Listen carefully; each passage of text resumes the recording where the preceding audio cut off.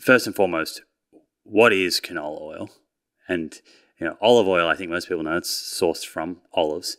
Canola oil has a couple of different names that at least appear in the literature and perhaps on bottles in the store. So what is canola oil, and where is it sourced from? So it's sourced from a seed, and they actually refer to the plant as rapeseed.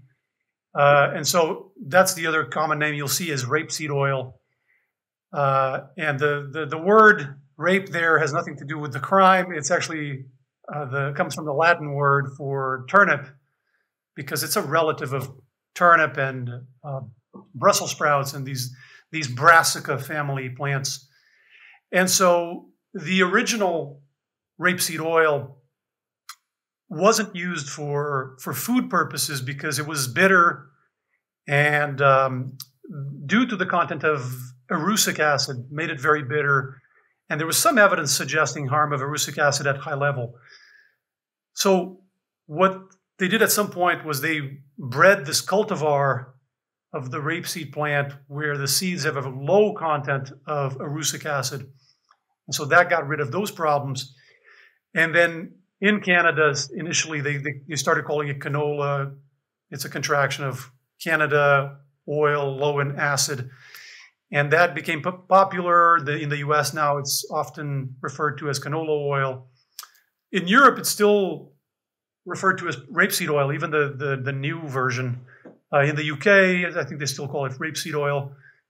In Scandinavia, there's a number of countries that use it. Interestingly, in Scandinavia, there's a number of countries that use it sort of like for Southern Europe, olive oil is the default. In Northern Europe, I think rapeseed oil is the oil that they use for food. So yeah, you find these different names, but that's essentially the where it's obtained from. And then the composition is essentially 60-something% monounsaturated, so predominantly monounsaturated fat, 7% saturated. The difference there with olive oil is about 70-something mono, 14% saturated, and then for polys is the rest. So 28% in the case of canola and 20-ish for olive oil.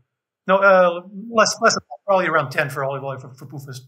So it is, by classification, it comes from a seed, so it would fall into this umbrella bucket of seed oils. But in terms of fat profile, it's actually more like olive oil than it is to say soybean or corn or safflower oil, which are much lower in monounsaturated fats and contain quite a bit more omega-6 linoleic acid. Would that be accurate?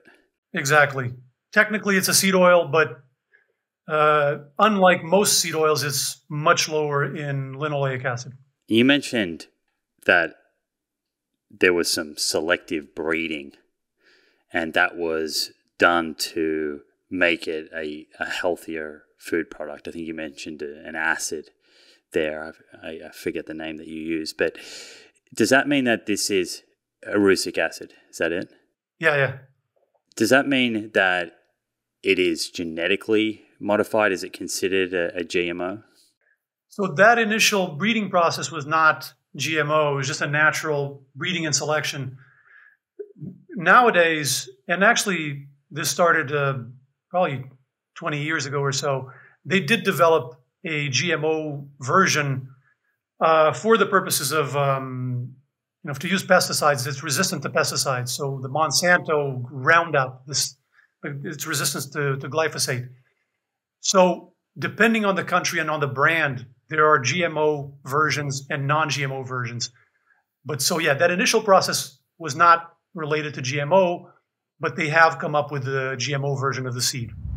Quick one, folks. I get asked all the time about buying supplements and getting blood tests. The good news is I've created comprehensive and completely free guides for both. Simply head over to my website, theproof.com, to download them. That's theproof.com. Okay, let's get back to the episode. Do you know much about the processing? How the seed is transformed into an oil, or how the oil is extracted out, and what is and perhaps isn't involved in that process? little bit. So there's basically two types, right? There's the refined type and the cold pressed type. And the main difference is the exposure to heat.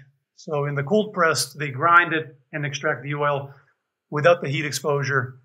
And then in the refined kind, which is the more common type that you'll find in stores, there is a heating process, there is a deodorization process, and they use these solvents, the hexane. So there is a number of additional steps to the processing, to the refining, and the heating. I think is probably the most relevant. The hexane, I think people ask questions about that as well, but heating would probably be the number one difference there. Yeah, based on my read of the claims that are made online from people who are of the view that canola oil is, let's quote unquote, toxic or harmful or something that we should minimize exposure to, it usually comes back to 3 or 4 things, and I think we've already hit on them. One is that it's a seed oil, and by default, it must be harmful, genetically modified, and then the processing. So the fact that there's deodorization, the involvement of hexane, that it's heated. Would you agree that this is the basis of most of the claims that exist, or have you seen people also pointing to specific forms of evidence to kind of support the idea that canola oil is toxic? I think that's pretty accurate. I think it all sits on the idea of it not being a natural thing, of it being an artificial food. That, I think, is the basic idea. And it is very powerful in terms of messaging. And I wouldn't say that that's irrelevant either. And then I think most of these other concepts sit on it. The fact that it's refined, that there's hexane added, that it's heated, the purification, all of this sits on this idea that it's an unnatural food, that our ancestors didn't need it, that it's new evolutionarily. It all stems from this idea of what's natural and what's unnatural. Some people call it a naturalistic fallacy, but the original concern, I think, is that. And then with the linoleic acid, I think there's all these concerns with inflammation as well. There is this link to the biochemical pathway of linoleic acid being converted to arachidonic acid and so on, to pro-inflammatory compounds, leukotrienes and prostaglandins, and this kind of thing. So that's another concern, is that perhaps eating foods or a diet high in linoleic acid might lead to an elevation of these compounds, which then would lead to inflammation in the body. Right, and canola oil kind of enters that conversation because it contains more linoleic acid than, say, olive oil or butter. Even though it has less than some of the other seed oils, it's still considered to contain, I guess, an appreciable amount. Or if someone's taking that position that linoleic acid would increase inflammation, I assume that what they're saying is you could cook with better fats than canola oil that contain less linoleic acid.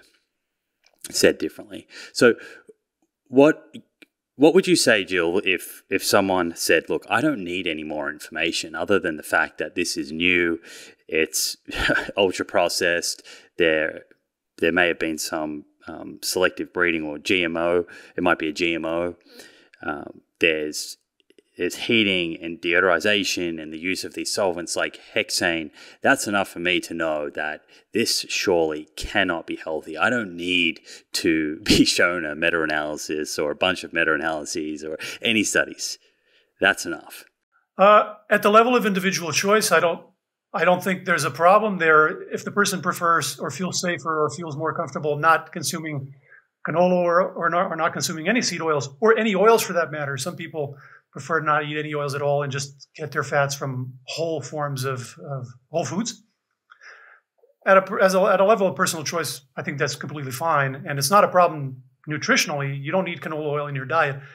My concern is not that choice. My concern is basing firm beliefs on poor heuristics, because sooner or later you're going to make decisions that are detrimental or potentially detrimental. And in fact, we see plenty associated with these ideas of seed oils. when people say, I avoid seed oils, I don't see a problem.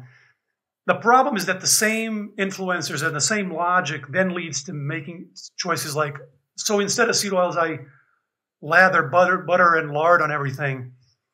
So you get to things, once you make one decision that's based on emotion or just these kind of one-liner, first glance ideas that don't pan out scientifically in terms of the actual health effect of the foods, you're going to be more prone to make all kinds of decisions in a chain on that logic.